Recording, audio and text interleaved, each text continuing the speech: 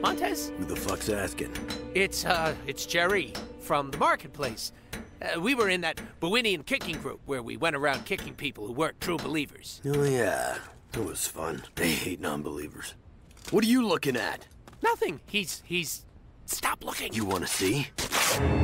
This guy here, he didn't do his job right. She tried to escape. He had an unsanctioned book. This one used Jessius's name in vain. A lot of reasons your head can get on this wall. One of them is by wasting the church's time.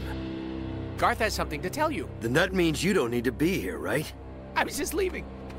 What do you want, Crazen Man? The wall is getting colder by a quarter degree every day, and at this rate, we'll freeze to death in 2, maybe 3 months. We need to tell Sister Sisto. I smell bullshit. Montez, this is bad, okay? Trust me, we have to do something. We aren't gonna do anything, you understand? Don't ever speak a word of this again, or you'll end up right here!